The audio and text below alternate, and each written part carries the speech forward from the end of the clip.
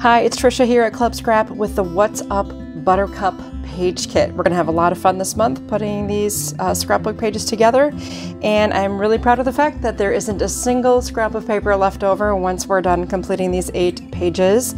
So I'll set aside the ribbon that came in the collection along with those cute little envelopes, that awesome stencil that we've got here, and we've got these really cool buttercup satin flowers, and then a set of a dozen little flower shaped buttons. So lots of great embellishments that coordinate, as well as our photo mats. In fact, why don't we go ahead and file our photo mats into our accordion pocket file.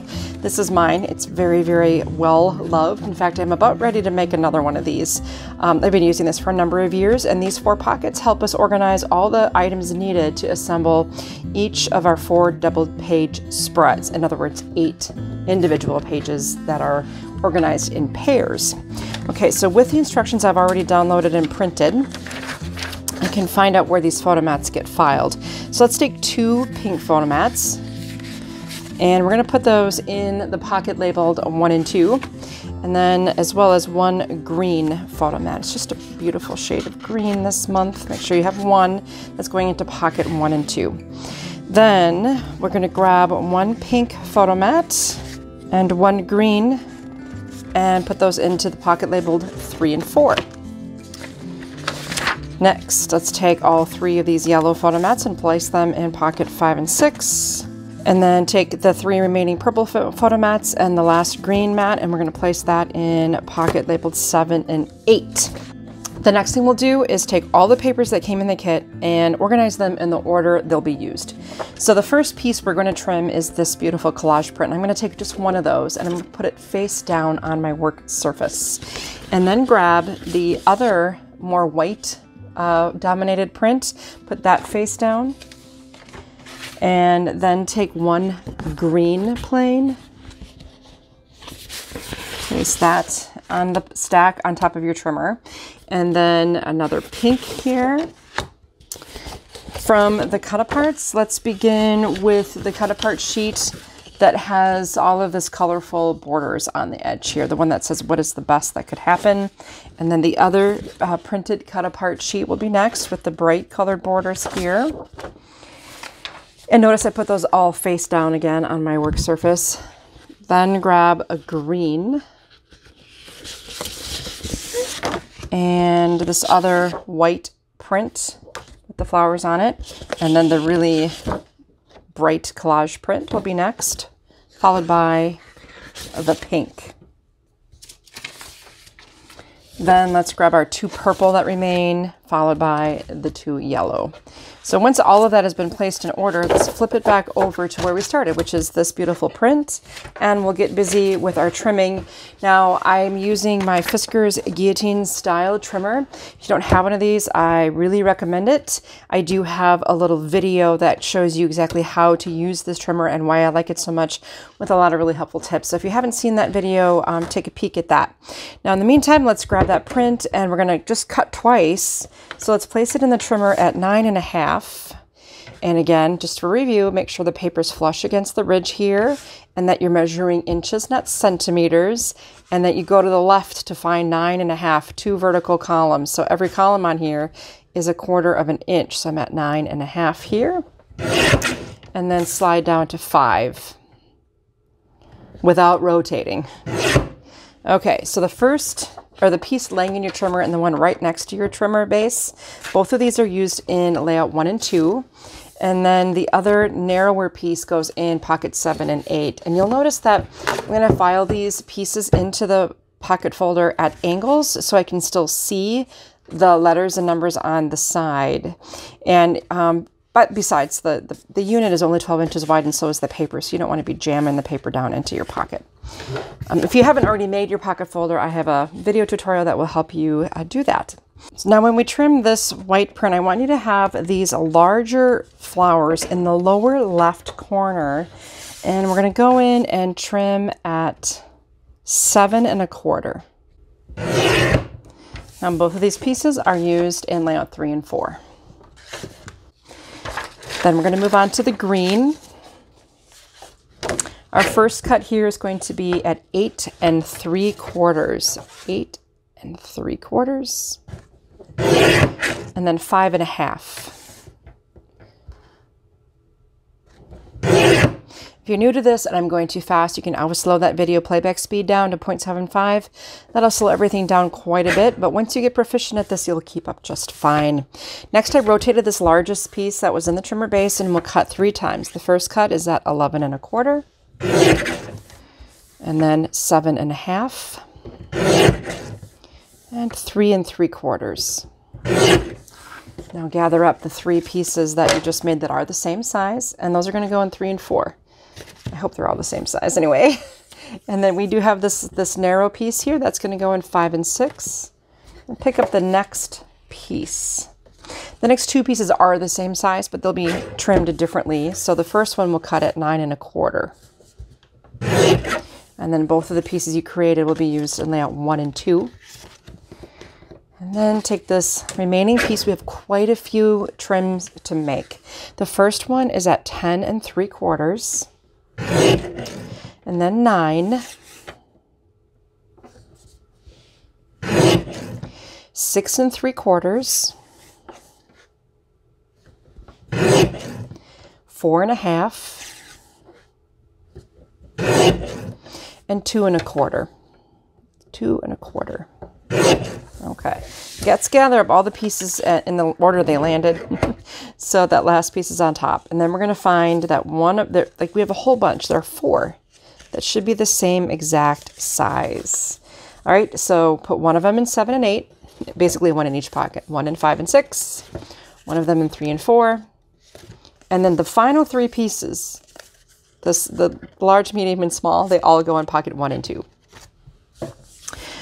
Now we're moving on to the pink. Let's trim some strips here. We want a 1-inch strip. So the way I like to figure this out is the paper is 12 inches long. I want a 1-inch piece. So I subtract 1 from 12 and I get 11. So that's how all that's done. 11. And then I want another 1-inch piece. So I'm going to slide and cut at 10. And then 8 1/2. 6 3/4. 3 1/2. Take the piece that's currently in the trimmer and rotate it so it's horizontal, and we're going to divide it into 4 equal-sized pieces. To do that, we'll trim on all the numbers divisible by 3. So we're going to cut at 9, 6, and 3. 9, 6, 3. Easy as that. Okay, so now we're going to take 2 of these pieces that are the same. They're going to go in pocket 1 and 2. The next one, 3 and 4. And the final, 7 and 8.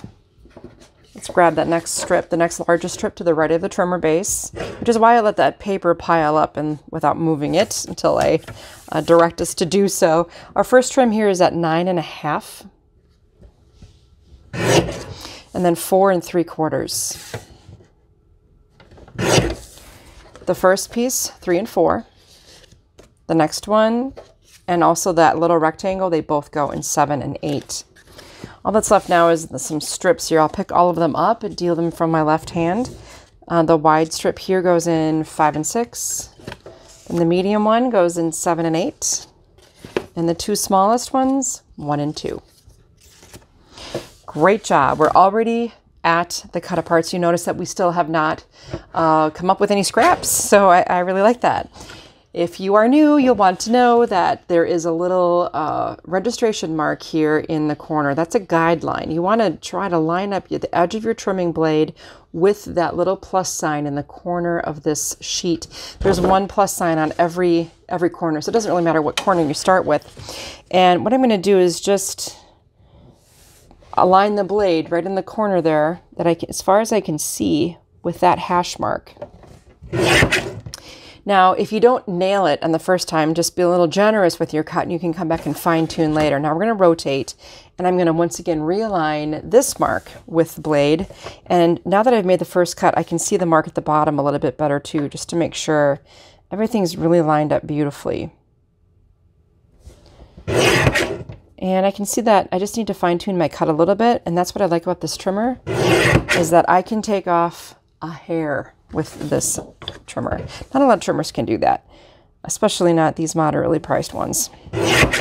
Now I'm getting close to where, as I'm rotating through, I should be able to measure 12 inches and come up with a nice alignment with those hash marks. And that way, we're starting with a 12 by 12 that is perfectly trimmed for our purposes. And then I'm going to take those scraps and throw them away. And I've got my paper positioned in the way I want to start trimming it. So whenever I cut a sheet of Cutaparts, I always try to remove the narrowest pieces from the right edge first and keep my larger pieces on the left. Now this piece isn't all that large, but it works. Okay, so we're going to cut at 10 1/4, 8 1/2, 7 3/4, 7, 5 3/4,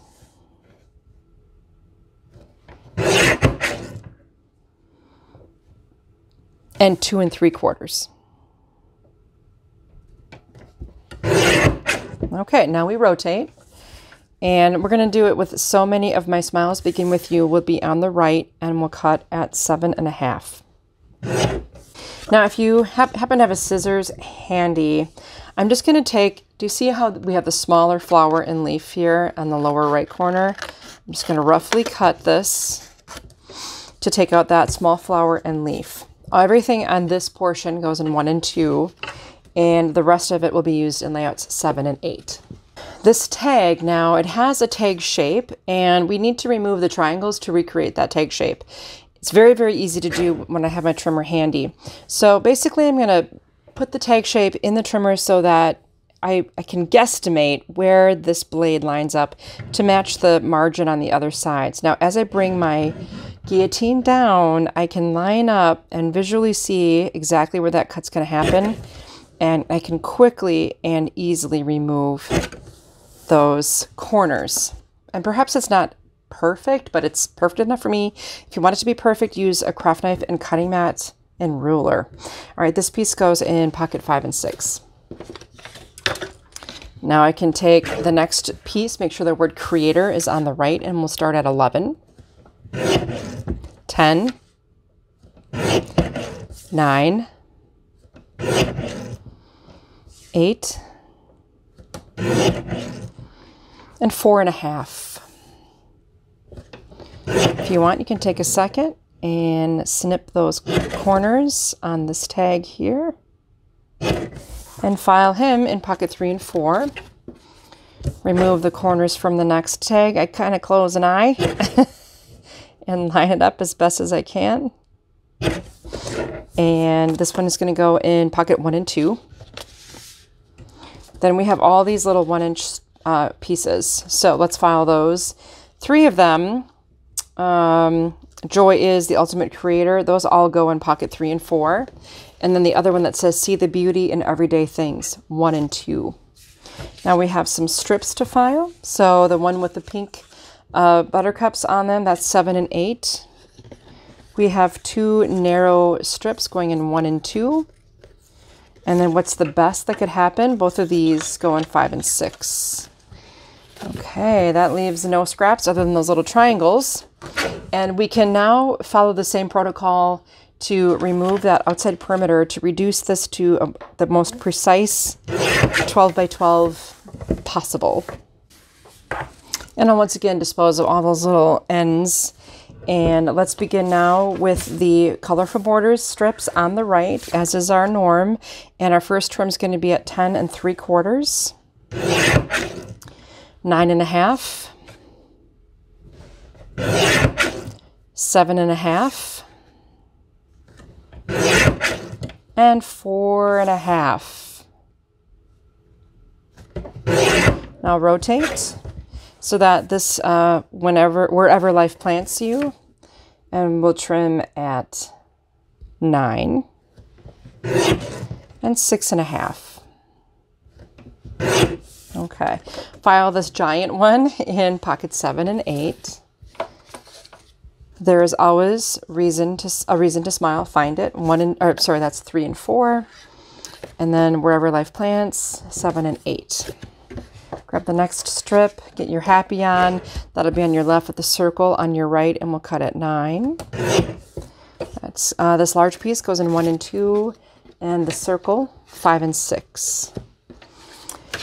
We are going to do something we did before, divide this into 4 equal pieces by trimming on the numbers divisible by 3. So I know you didn't sign up for math class, but it still is helpful. And we'll trim at 9, 6, and 3. So 9, 6, and 3. Let's distribute these. The yellow, What's Up Buttercup journaling prompt, 5 and 6. The one with Oh Happy Day, 7 and 8. The one with the flowers across the bottom or top, however you want to look at it, 3 and 4. And then with the purple goes in 1 and 2. These last 2 pieces, 3 and 4, both of them. And again, that's it. There were no scraps other than our tiny little triangles rescued from the edges of the tag. So if you want to find a home for those, go for it. I'm throwing mine in the circular file. Let's set aside our trimmer, and then we'll get to our dry fit phase. Now, if you've been doing this for any length of time with me, you know what comes next. We're taking the remaining stack of paper and putting the entire thing to the left of the center of our workspace, and then just take the top sheet and slide it over. What that does is prepares us for the foundation of layouts 7 and 8. Now, why not 1 and 2? Well, I like to work backwards here. We'll go from layout 8 to 1 so that you'll have all the pieces in place for every layout, and layout 1 will be on top, so you can then start and adhere everything. So if I grab my instructions and I go ahead and I look at page 4, at the bottom, do you see the picture that says layouts 7 and 8? And the green and the print are right here in front of me, exactly as shown. And that way we can then gather everything needed. Now you can ignore this list, and I do take meticulous time, copious amounts of time, to collect the list of ingredients used on each page in case there's any question. Otherwise you can look at your instructions, and sometimes it's even better to look at the image of the layout on a device just to get more detail. Now I'm going to empty, and this is important. Sometimes it's easy to go to pocket 1 and 2, but I'm actually going to empty the contents of layouts or pockets 7 and 8. Make sure you get everything out of it. And then I find that it works really well to situate the contents of the pocket right in the palm of your hand. So if you play cards like my family, we play a lot of cribbage. When you deal cards, you deal them from one hand to the table with the other hand. And rather than picking one card up off of the tabletop. The same efficiency holds true. If you have the dexterity to keep everything in the palm of your hand, that will work best. I'm going to take that printed piece and put it on the far right edge of the green. And then I'm going to just marry that up with a pink border strip here, and then the pink print. So sort of just anchor the right side of the layout with florals like I have on the left side. You have those photo mats. I'm going to take the 2 purple mats and place 2 of them horizontally. And I actually used a grid ruler here and made sure they were centered. So the distance from this edge and this edge is the same, and I just centered it. Now, we have included these adorable little envelopes, and they are more like cosmetically pleasing, and I trimmed this pink just big enough so it kind of looks like it's sticking out of the envelope. If you want, you can have it at an angle. And I'm going to layer this all on top of this piece. So this is going to go in the corner here, and then the envelope will sort of sit and allow it to just go on top of the purple just ever so slightly. It kind of makes it stand out nicely. Then there should be a small green in here. There it is. This green nests perfectly with the Oh Happy Day journaling prompt to make it pop a little bit while it sits on top and centered. If you'd like, you can also glue on or sew on, whatever your preference, a little button. I used our bookbinding glue from a needle tip applicator to add him. Then all these little flowers, I took 2 seconds and I trimmed them out of the sheet, and I arranged them in a cute little pleasing way down over here. I'll show you some ideas on how to finish that. Now we've got our vertical green kind of nudging up against the purple flower here, and then this smaller pink directly underneath it, aligned with the left edge. Then this will be level. The purple mat will be level with the bottom edge of the pink. And then you can nest this pink with the sentiment, and it fits perfectly right in here to make a nice little grouping. I added some taffeta ribbon to the bottom edge of that. Now let me show you on the finished layout how I added all these touches. Again, I glued the button in place. Do you see how it's overlapping here? It's got a nice little sheen to it because it is metallic. On this one, the purple or the yellow Buttercup is the anchor, and then these two are pop dotted with foam adhesive circles, and then the leaf was tucked in underneath that one. So a simple assembly, nothing really complicated here. Of course, you will notice too that I used a 1/4 inch radius on my corner chomper. I'll show that to you real quick. This is the chomper, and you can see on the edge, if you have one of these, the measurement is listed 1/4 and 1/2. So you just open up the band here, and let's see, let's grab this one.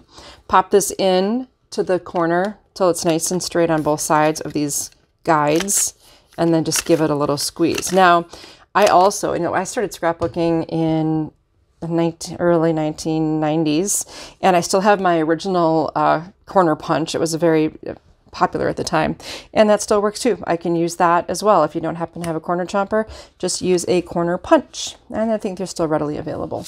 Now on this side, just two simple additions. This was attached with foam adhesive, and I did a double looped bow. I do have a video on how I do that bow. It's very easy. You can probably figure it out by looking at it, but you can check out my ribbons video if you haven't yet learned that one.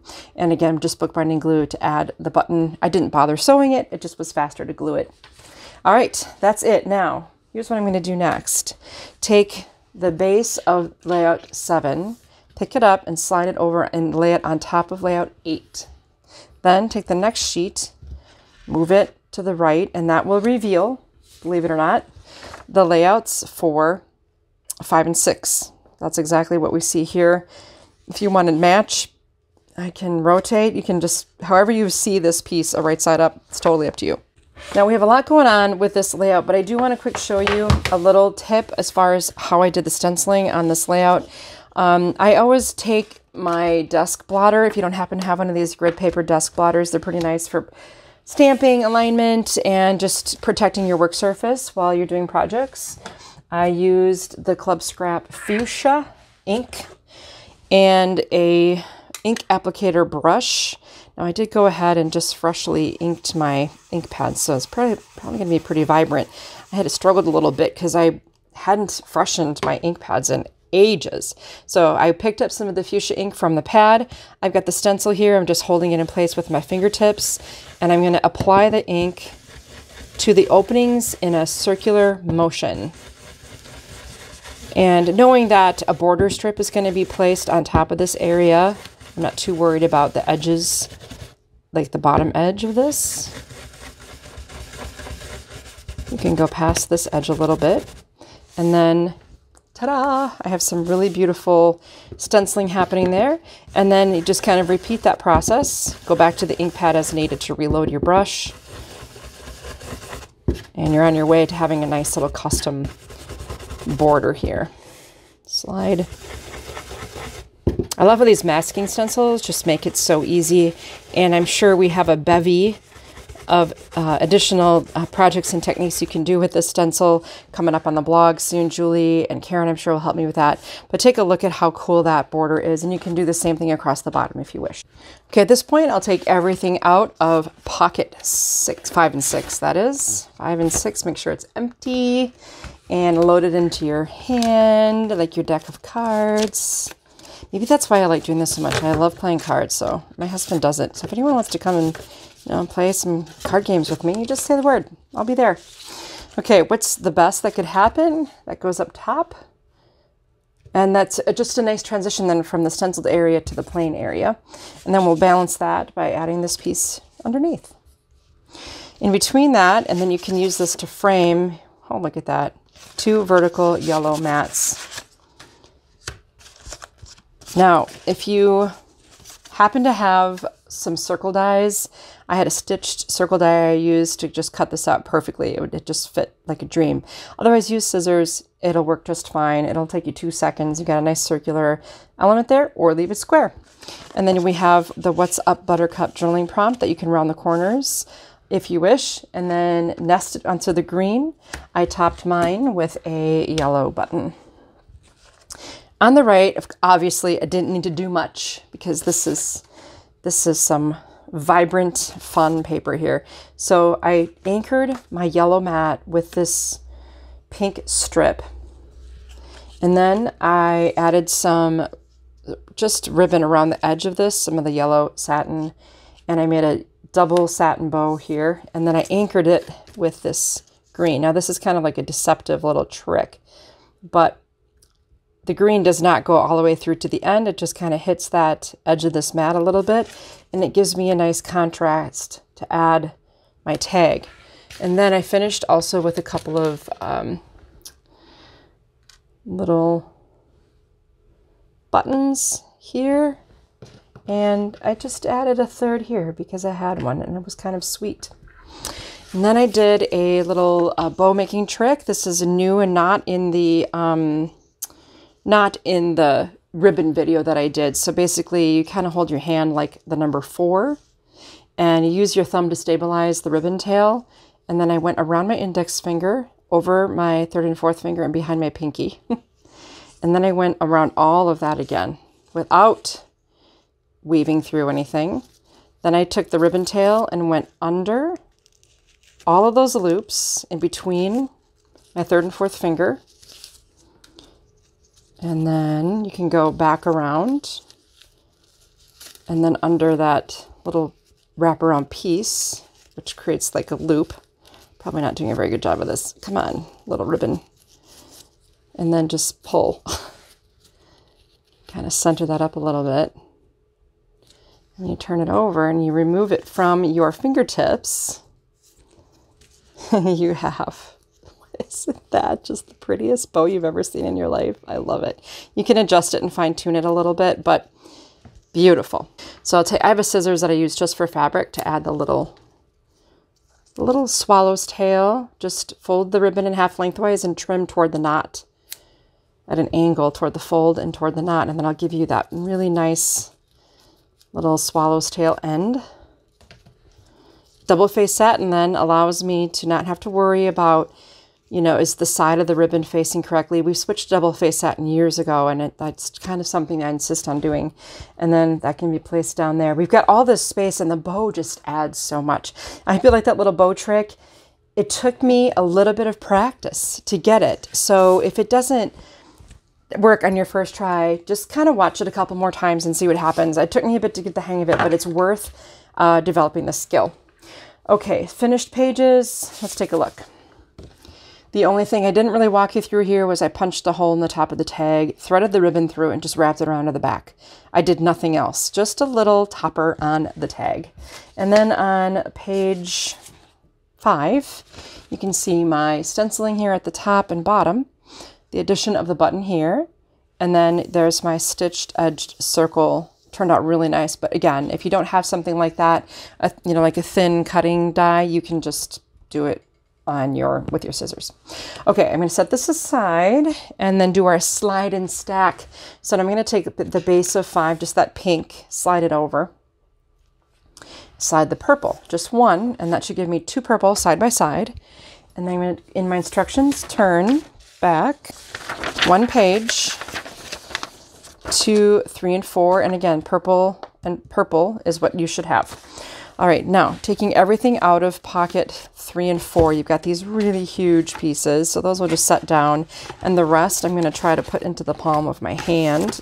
All right, let's place these larger elements first. We're going to put the big one with the yellow on top over here on the right side, flush with the edge, and then the other one is going to go up on the left, flush with the top edge on the left page.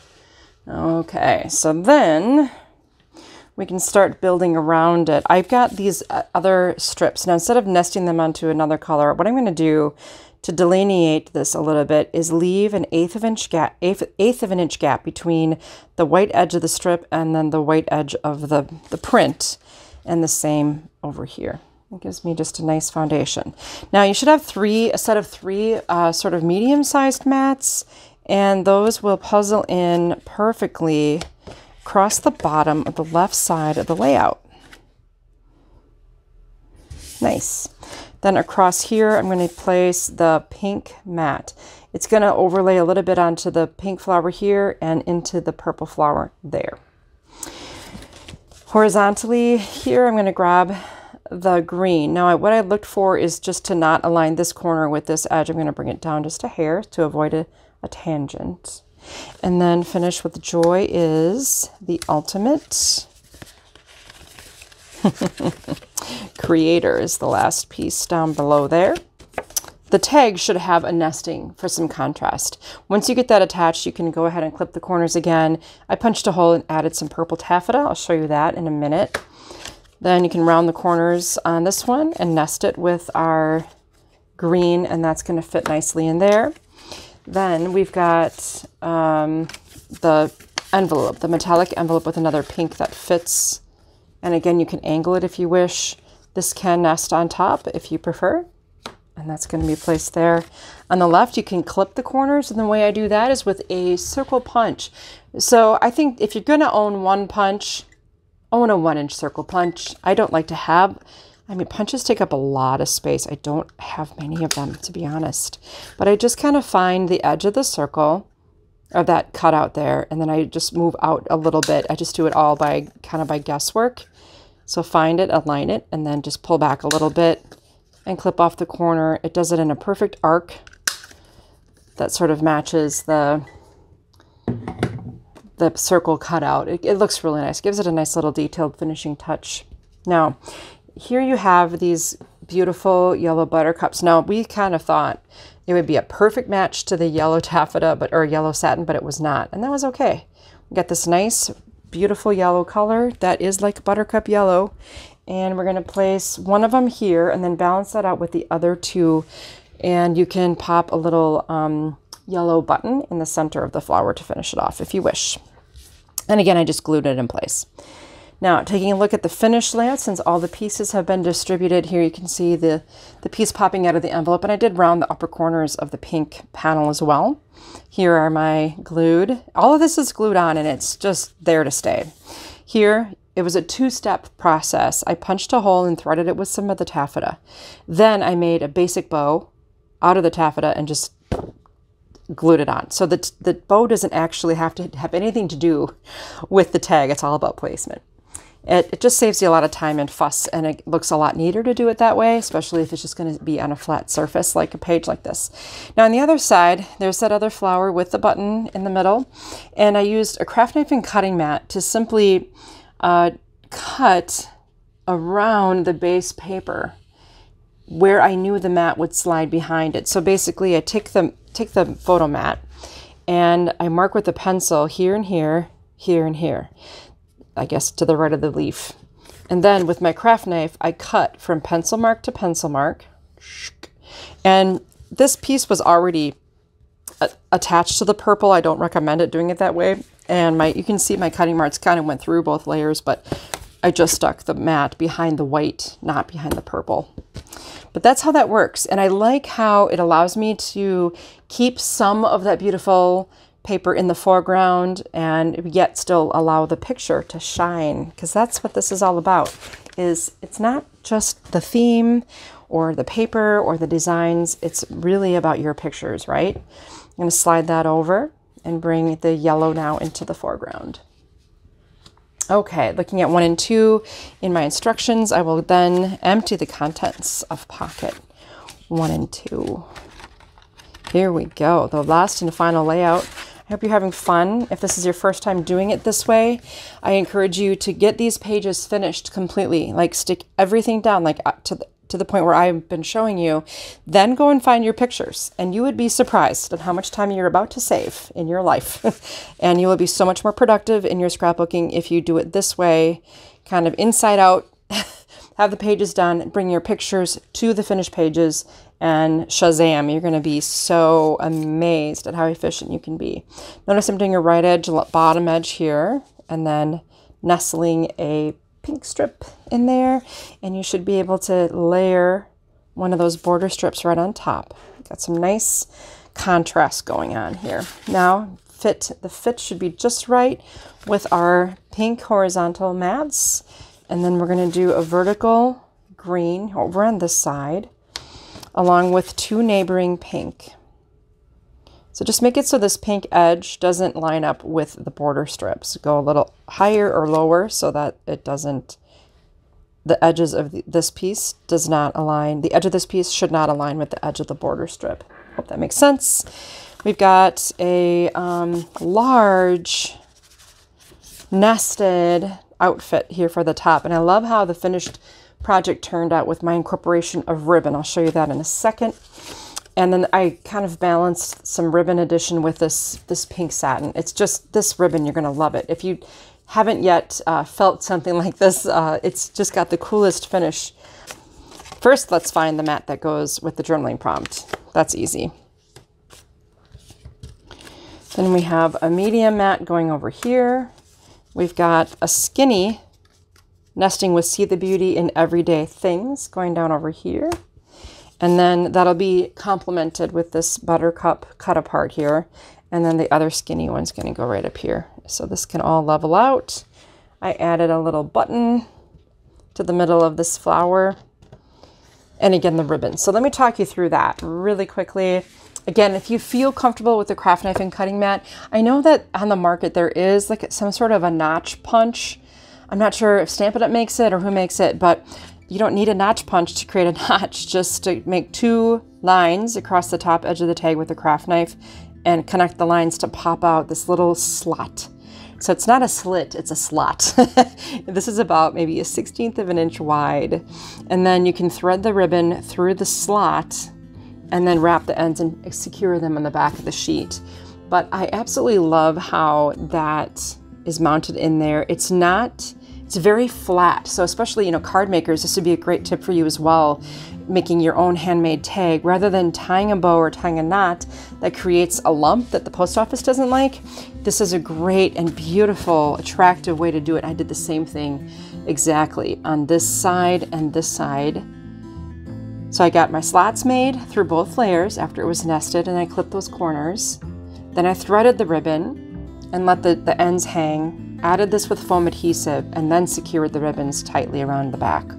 I don't know if you can see this, but I did a little bit of subtle stenciling with our yellow ink.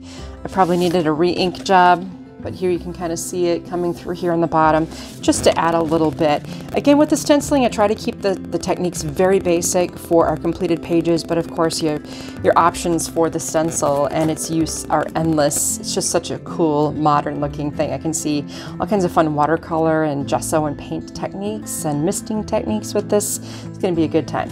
Now, if you like this theme, head on over to the Buttercup card kit class.